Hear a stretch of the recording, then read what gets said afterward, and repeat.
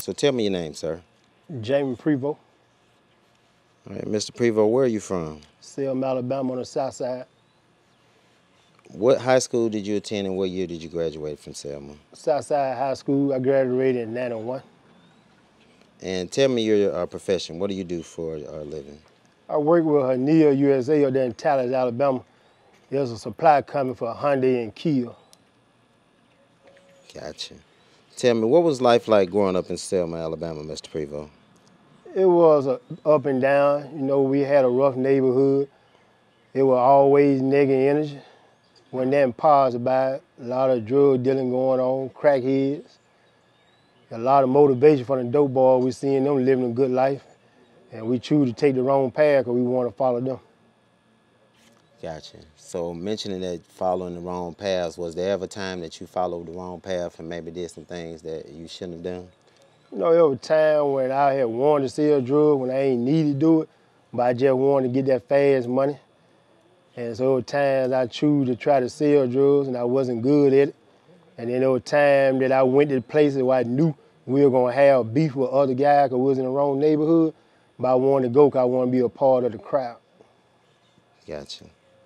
So being a part of the crowd, that's what kind of motivated you to selling drugs and being into crime and stuff like that. Yeah. So when you did sell drugs, what was your drug of choice? What did you sell? It was crack cocaine. Gotcha. So tell us, we know that crack cocaine has a good side. You can make money off of it, but we know, people don't always look at the bad side. So tell us about some of the bad things dealing with crack cocaine. Well, the first bad experience I had with crack cocaine, my dad, I seen him smoking crack one night. And that really got to me because I never thought a crackhead would be in my family. And then as time went on, a lot of people that I knew when I was growing up, they became crackheads, and I started seeing how the drug destroyed their family. Gotcha. So, you said you seen it affect you and your family and other families, but did it also affect you in any kind of way? Because you ended up doing some time in the feds, right? Well, the way it affected me, I chose to keep selling drugs because I was chasing that money. And then when I thought I had came up in the game, a few people that were hustling for me, one of them caught a case. I made it bond. A year later, he told me the case was dismissed, but he was working with the feds. Gotcha. So what kind of case did you catch? He was parked down the street, and I went to his house, and they had the DEA parked behind the club from the house, and they made a controlled buy on me for crack cocaine. Gotcha. So they got you for distribution? Yeah, distribution. Gotcha. How much time did you end up doing in the Fed? I had got a 10-year sentence. I did 8 years, 8 months, 2 weeks, and 3 days on it. Gotcha. So how was it doing that bid in the Fed? It was stressful because I had 3 kids. My boy, they were twins. They were 7 years old in 2nd grade. And my little girl, she was 2 years old. I wasn't concerned about me doing the time. I was concerned I went at home with them. Because my little boy, mama, she had sickle cell. Gotcha. Where'd you do most of your time? At UFP Atlanta in Atlanta, Georgia. Okay. So, I know while you were locked up, you started writing. So what motivated you to start writing movie scripts? Well, I was very angry, mostly because of myself, because the people I chose to deal with, I shouldn't have dealt with them when I was in prison. And while I was in prison, I couldn't do nothing to them. And then, so every time I get mad, I just go put my thoughts in writing. And then I found myself having fun writing because I can be whatever character I choose to be. And one day, an officer asked me, why you write so much? And I told her why I was writing. She read it, and she said, I like it. You need to keep doing it because it's a God gift. Gotcha. So write movies make you feel good. It made me feel good. I can choose to be whatever character I want to be. Gotcha. So I got a question for you. We're talking about that crack cocaine and you doing time. When was the first time that you saw cocaine cooked to crack? I was around about 14 years old. I seen my dad and one of their homeboys. They were cooking crack in our kitchen. Okay. Do you regret, selling drugs? I don't regret it. I just regret some of the things that I experienced from selling drugs. Bet. Tell me about your entertainment company. I know you have your own entertainment company. What's the name of that entertainment company? Blackwater Ambition Entertainment. Yeah. How'd you come up with that name Blackwater? When I was a kid, my mom used to always try to get me into the Bible. And she showed me a scene was saying this small country that got black water running through it, gonna go to war with the most powerful country, and the small country gonna win the war. And I asked her, I said, what is black water? She said, it's oil. And she said, oil is money, so them countries gonna be at war about their money. And so when I was in prison, the thought just kept coming to me. And one night I was asleep, it hit me, I woke up, and then I just had like a vision of the black water running. And I said, my ambition is to get that black water, which is money. And so I said, I'm gonna name my entertainment company Blackwater Ambitionz. Gotcha. Make a lot of sense. I like that concept. So I know, this is your second movie that you're writing, right? Yeah. The one that we're working on today. And I know you got your kids in there, you got a lot of your family and friends in there. So how does it feel to see your kids and everybody else that you know playing in movies that you actually wrote yourself? I feel good about it because when I was locked up, I used to always think about my kids, and I said when I get out, I want to do something that positive to keep them from walking the same path that I had walked. And when I talked to them about it, they were motivated. And then one of them told me he got a homeboy, he want to play in it. And for me to be able to do something positive and make the young generation want to follow my path, it made me feel real good about it. Gotcha. So tell me, what's the meaning of this movie that we recording today, Devil in Disguise? Well, Devil in Disguise, everybody gonna play in that movie. They gonna come to you and they somebody as a friend. But at the end, while they doing business with you, they gonna either rob and kill you for your drugs, or they gonna set you up with the DEA. So the devil, he coming to you in disguise as your friend. All right. Well, I'm excited about shooting it today. And we thank you for coming in and chatting with us today, Mr. Premo. I appreciate doing business with you, Coach G. So what are you guys' names? My name is Jamie Premo. And my name is Justin Premo. How old are you guys? 18. 18. What city and state are you from? I'm from Selma, Alabama. From Selma, Alabama. What age were you when your mom passed away? I was 13 when my mama died. Where was your dad when your mom passed away? He's in federal prison. Federal prison. Who raised you guys when your who raised you guys when your dad was in federal prison? My grandma. So how old were you when your dad got locked up? We 7. How old were you when your dad was released from federal prison? 15. After your mom passed away while your dad was in prison, how did that make you feel? It kind of made me feel like I was in a dark place. But through the grace of God, by my twin being by my side, we ended up getting through it. Jamie, tell me, how did it make you feel? I was fucked up about it. You had your day messed up in the head, like you don't want to be bothered, but like my brother said, I had him, so we got through it together though. Gotcha. How did you guys feel when your dad was released from federal prison? I was happy to be back with him. He in my life, and I'm in his life. I feel good about it back in my life. He was gone a long time, but we always kept in touch, so it felt good for him to be back at home though. How do you feel about growing up in Selma, Justin? How I feel growing up in Selma, it like a lot of high crime, violent gang, but my folks kept my head on the right track and got through it. What about you, Jamie? Same thing. Normal teenage stuff in Selma that go on, but you got a man to get through it though. You gotta know how to maneuver through a lot of stuff. So we came out on top with it. We didn't get caught up in there. Gotcha. What are your future plans after high school, Justin? Get down with my dad playing these movies and these short films, trying to pop out something with it. What about you, Justin? What about you, Jamie? I don't want to get down with my dad, see what these films talking about. I like them a lot, but if that don't work, anything happen, that don't work. I want to go to school for computer science or something. But I'm trying to see what the movie stuff gonna take us. You guys played in the movie Gangster Retaliation. Tell me, what are your thoughts about that movie, and how do you feel about that, Justin? It was good though, cause my dad had wrote it, and all me and my homeboy, we played in it. I liked it. Gotcha. What about you, Jamie? I like it because it's based on a lot of real stuff that happened in this time, like people getting robbed for dope, your homeboy snitching on you. And there's a lot of normal teenage stuff that go on in Selma, so like we can relate to a lot of it. So we went there and made it for real. We like to play it. Jamie, what motivated you to be an actor? Watching a lot of movies, seeing the gangster stuff around me coming up, so that motivated me. At least I can do something. If I can do something gangster, I can get paid for it. I ain't gotta go to jail for it.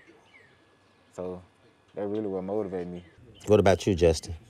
The money, traveling, being with my folk, just doing the right thing, the legal way, getting money the legal way, and just having fun at it while I'm doing it. Gotcha. How do you guys feel about COVID-19? It's fucked up. It killed half of America.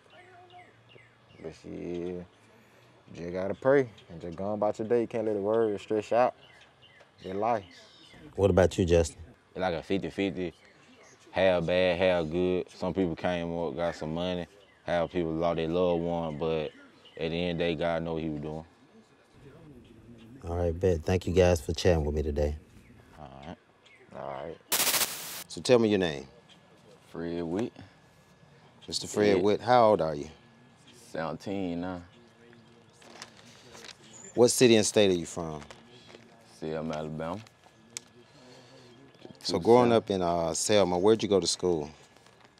I went to all the city school, but now I'm at Selma High. Okay.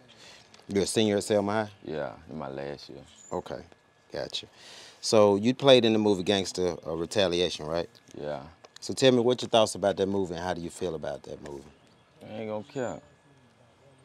I fuck with it.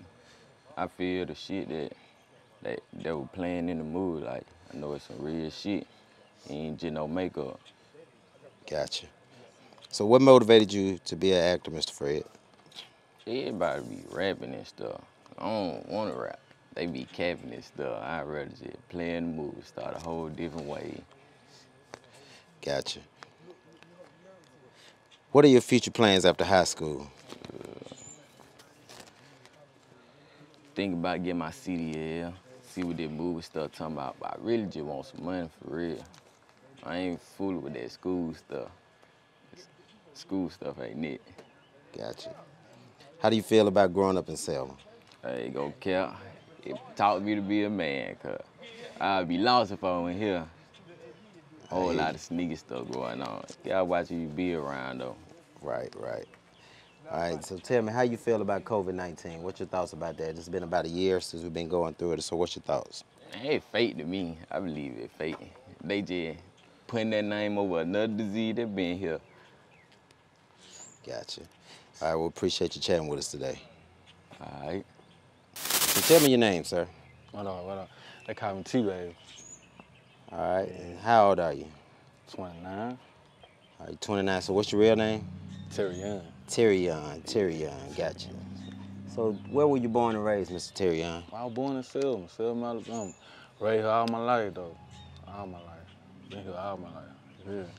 Gotcha. So you played in the movie Gangster Retaliation, right? Yes, sir. So tell me how you feel about that. I like that movie, though. It's based on true shit, though. Like, for real. But you know how we rock it, can't talk about it. But it made me realize a lot, though. Like, your past catch up with you feel me? And in the movie, like, if you look for instant, no matter what you do, no matter how you do it, it's gonna catch up with you. Yeah. Bet. So tell me, Mr. Terry Young, what motivated you to be an actor? Man, I'm just funny anyway. Yeah, like, everybody been telling me all my life, like, what you funny here? I don't be playing, but it's just how I rock, you know? I just like to make people laugh, good-hearted. So I was like, hey, let's try it one time and see how far I go. Bet. So you born and raised in Selma? Yes, sir. How you feel about growing up in Selma? What was your childhood like? Childhood, it was all right. Taught me how to be a man, though. Like, growing up out here in Selma, you ain't gonna have no feeling too tough. You'll see people die at a young age, you know what I'm saying? You'll just, your vibe and your heart, like, it's gonna change so fast, you ain't gonna know how to, love and all that. Feel me? Like, that's how it be. Like, Selma, that's how it is. You gotta grow and be a man fast, can't play at all, and then like that. You're gonna be lost out here. Bet. So how do you feel about COVID-19? You know, we've been going on for about a year now. What are your thoughts about COVID-19? COVID-19, boy. It took a lot of people that they say. You never know. This thing could be a myth, a government thing. So, hey, with me, just stay safe. Sometimes keep masks on, just stay safe. I know a lot of people pay, but it's just what goes on. I don't really dwell on it. Yeah, not too tough. The people die every day, I don't dwell on it. I don't try to think I'm too tough. Tell me your name, sir. My name KD. They call me Woody around here. Gotcha. What's your real name? Monkira, Alexander. All right. So, Mr. KD, how old are you? I'm 41. All right, I hear you, OG KD. What city and state are you from, Mr. KD? Well, I'm from Selma, but when I was born, a week after I was born, we went to Chicago. But I was up there to about 6, 7, and came back. Gotcha. So you in the movie Gangster Retaliation? Yeah. Gotcha. So tell me how you feel about that movie. Oh yeah, real shit, man. Real shit. So what motivated you to be an actor, Mr. KD? Well, I always wanted to be an actor, you know. I do music anyway. I'm a rapper. I act. I do it all. I want to get that money, man. Get known, put out there. Yeah. So you trying to get that money, man? Oh, yeah. So you related to Money Man, I hear? Yeah, that's my first cousin. That's my cousin. Gotcha, gotcha. So how do you feel about growing up in Selma? Man, Selma. Old slow Selma. I love it here, though. This home. They slow. You know? Gotcha. So tell me, Mr. KD, what's your thoughts about COVID-19? Man, shit, that shit crazy, man. Crazy how that shit happened. The world, to see how this shit happened, this shit crazy. The heck? It's crazy. So tell me your name, sir. Man, my name John. But around here they call me John B, you know what I'm saying? Gotcha. So how old are you, Mr. John B? Shit, actually, man, my birthday was like March 11th. I just turned 25. Bet. So Happy I'm still birthday. celebrating a little bit. Gotcha. Happy birthday to you. So what city and state are you from, Mr. John B? Shit, I'm from Selma, Alabama. Bet. Did you go to school in Selma?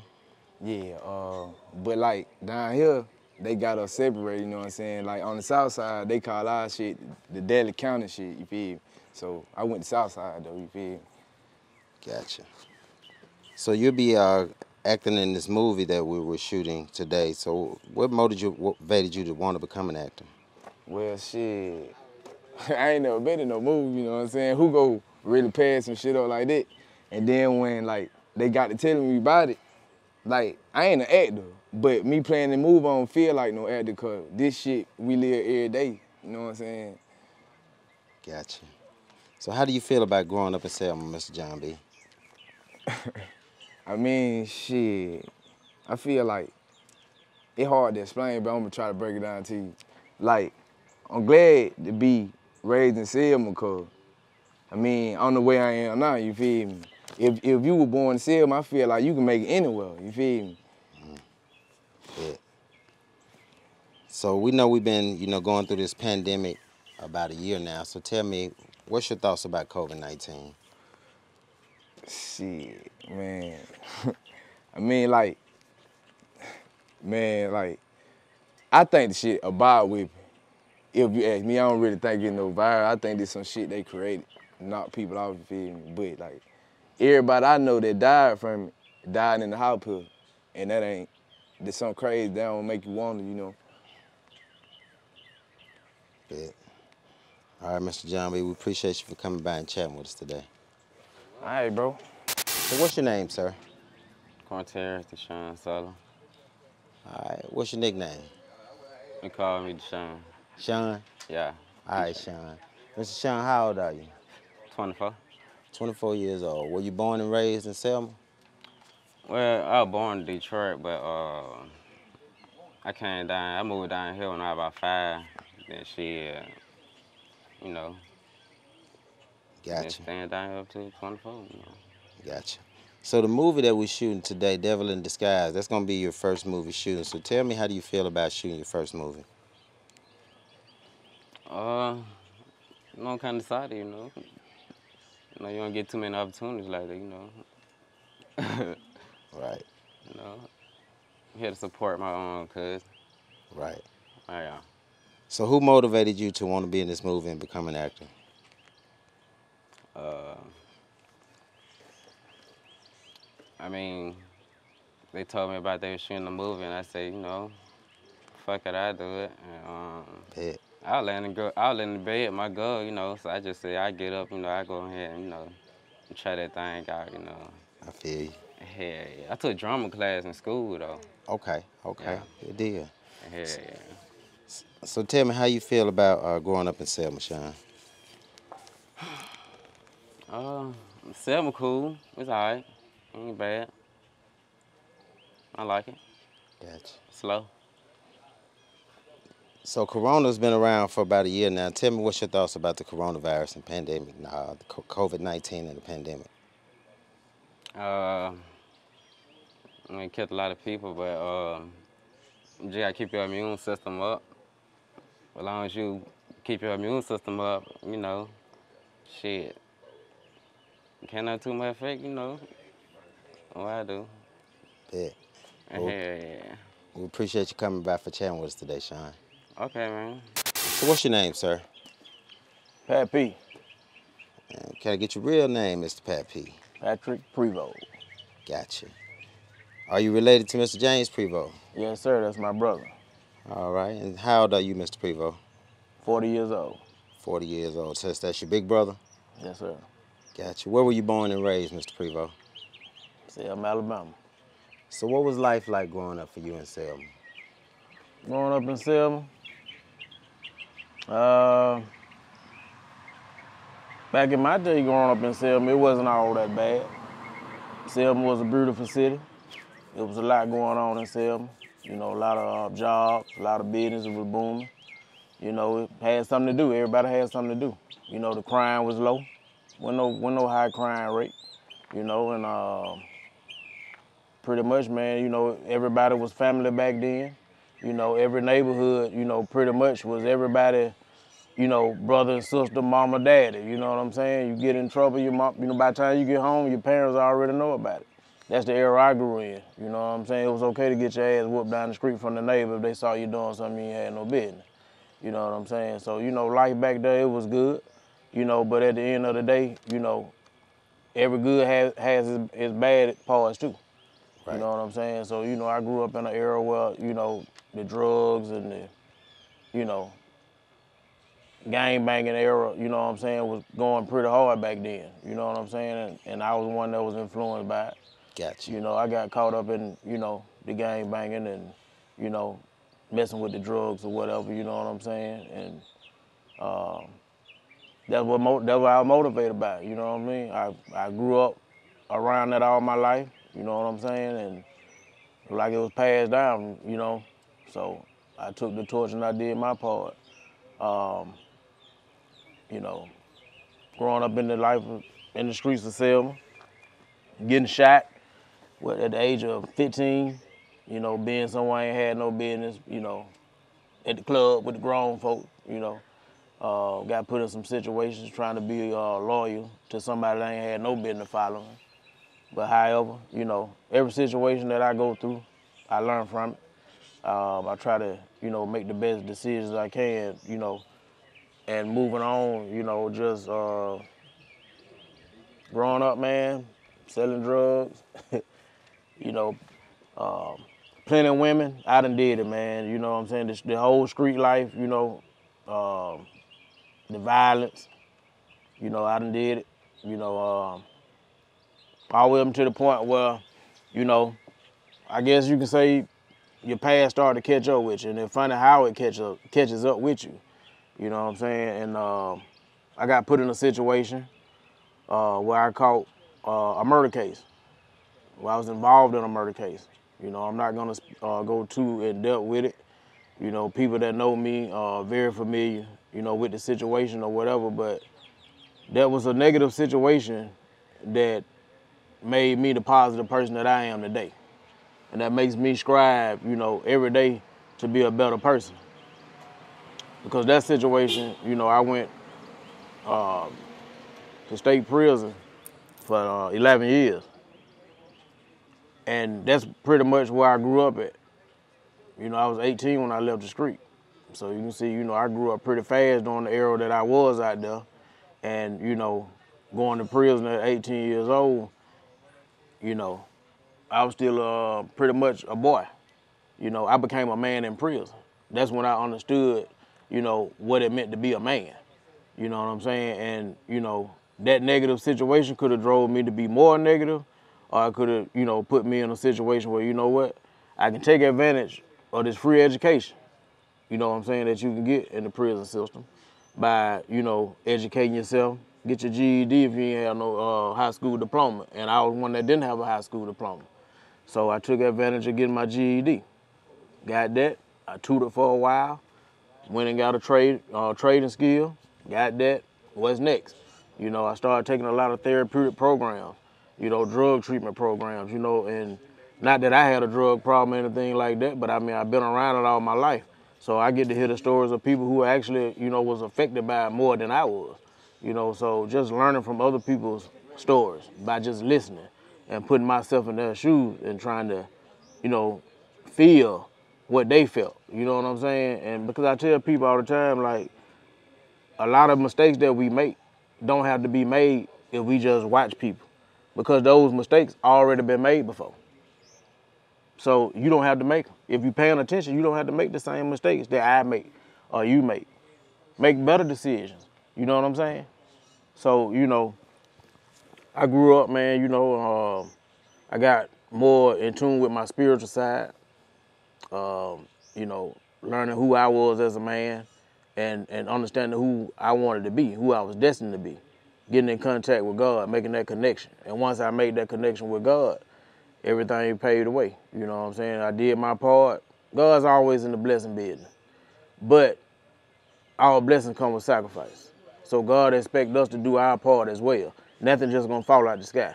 I never seen but the rain.